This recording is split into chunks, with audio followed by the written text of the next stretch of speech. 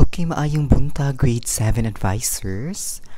So karon, tudluan ta mo unsaon pag fill in ang kaning akong gibuhat nga composite for grade 7 with SF10 automated. Okay. So inig open ninyo sa file nga kani akong gibuhat. Muni inyong makita dinhi ang type learners data here nga sheet kaning naka-red. So muni siya ang makita ninyo. So diri nga sheet ninyo i-encode ang mga information sa bata nga makita sa SF10. Okay. So pareha sa last name, first name, name extension, middle name, etc. Okay. So kaning pinakauna nga column, merge name, ayo na ninyo naghilabti, ayaw puno pag-type dira kay bawal po siya typean. Ingani ang mugawas. So ang inyong type mo automatic diri sa last name. For example, De La Cruz Juan. So, automatic ang merge name, mag-generate siya sa iyang merge name. Tay wala siya mid extension, so leave it blank. Tay middle name niya kay Kugmo, for example lang. And then, LRN, for example, LRN, 1, 2, 3, 4, 5, etc. And then, ang iyahang birth date dapat tag 2 digits ang iyahang format. Ang format, take note sa format month, date o year. So 2 digits ang month, 2 digits ang day niya, 4 digits ang year. For example, ang birthday niya kay May 5, 2000. So inig-type ninyo is 05/05/2000. Dapat ingana ang format nga makita or gamiton. Okay. And then sex, for example, male. Then elementary school, for example, Baguio Central. And then address of school, pag elementary, Baguio. And then school ID sa elementary. And then general average, for example, naka 85 siya. Type po na siya.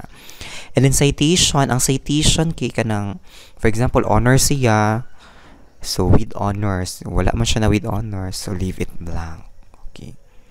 So dapat ma-fill in gud niyo diri ang mga information sa mga bata. And take note, ang kaning mga naka-blue diri kay kuan ni siya for boys only. Ang girls kay diri siya sa pink, sa pinak sa ubos. Okay? So for example, diri sa ubos, for example, si Kemi Maria anak. Okay? So sa ubos jud ang girls. Okay? Sa pink. Human, after ninyo ma-fill in na ni tanan, proceed na mo diri sa summary of final grades. Kung mahuman ninyo nig-fill in ng mga name diri automatic mag-generate ang pangalan diri sa summary of final grades. Okay?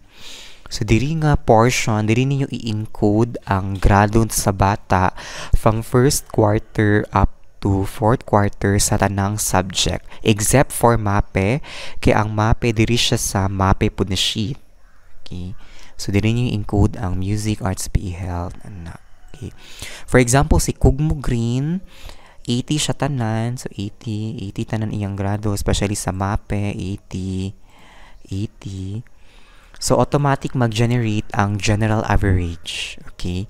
So kaning mga naka-bold, dili na ninyo mahilabtan. Okay? Dili ninyo siya mahilabtan.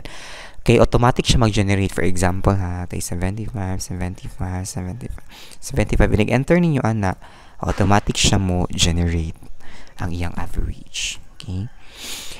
So, after ninyo ma-fill in ang mga grado sa bata, so, ang girls sa ubos pod, same lang. Okay?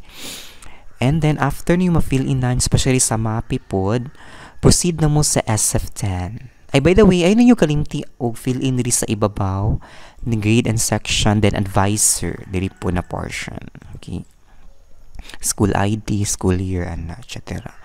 Sa MAPI po, diri edit lang, siya ma-edit. Ako lang niikuan. Diri nyo i-type ang name and section, then advisor. Okay? And then, for, proceed na diri sa SF10. Okay?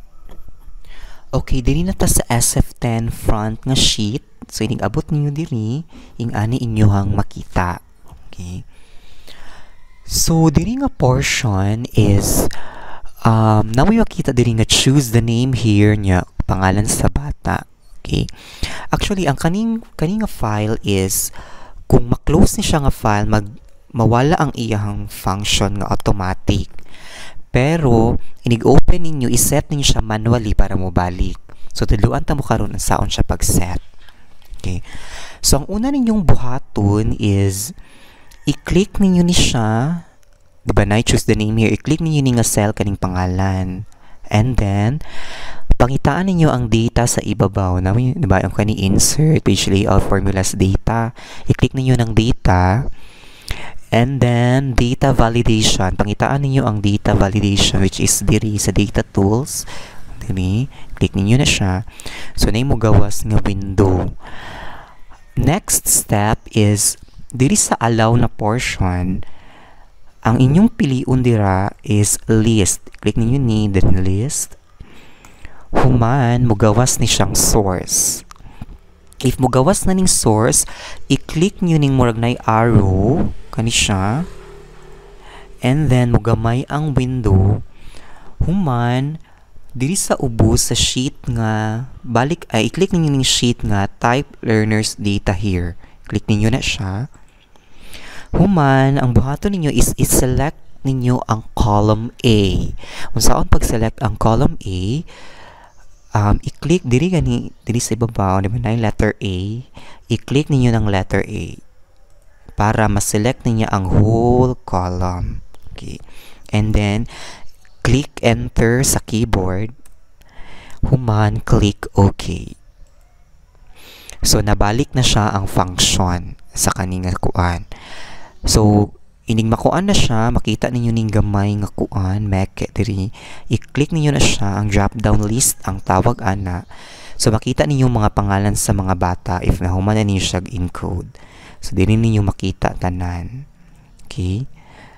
So for example, di ba ang grado man to ganihan ni Kugmo Green kay 80 tanan.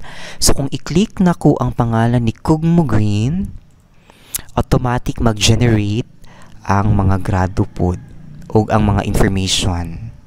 Okay? So, ingana ra siya ka-simple. Okay? And then, ayun ninyo kalimti og edit sa section. For example, section Marang and then advisor, Mr. Kugmuping. Okay? So, automatic na siya mag-generate diri ang iyang grado. Okay? Promoted and etc. For example, kung bagsak pod ang bata sa every subject, for example, katong sa akong pangalan ako gikuan. For example, 1 lang iyang grado mo, automatic po siya diri failed. So, automatic na gina siya tanan dira. So, ayaw dyan ninyo gilabti diri kay naka-formulated na siya. Okay?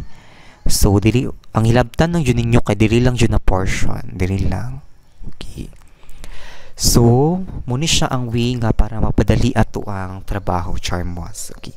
So, yung ani, nga na siya kasayon, ready to print na siya, Control P lang. And then, muna na siya, automatic ready to print, make sure long ang papel, king ana lang siya kadali. Okay? And then, if na may mga questions, clarifications, i-PM lang ko ninyo or pangutana lang mo. And then, hoping makatabang siya sa inyo para mapadali ang inyong work. And unta actually gibuhat na ko ni kay soon gamiton pud namo ni sa grade 8. And by the way, after ninyo mahuman na gud siya o fill in tanan, mangayo pud ko og kanang soft copy kay gamiton namo ni siya in the future. Okay. So daghan kaayong salamat ug unta magamit yun ninyo ni. Pero kung dili ninyo ganahan ni, di mo ganahan ani, pwede mo gamit ato inyong style kung sa may inyong naandan. Okay, salamat kaayo and bye.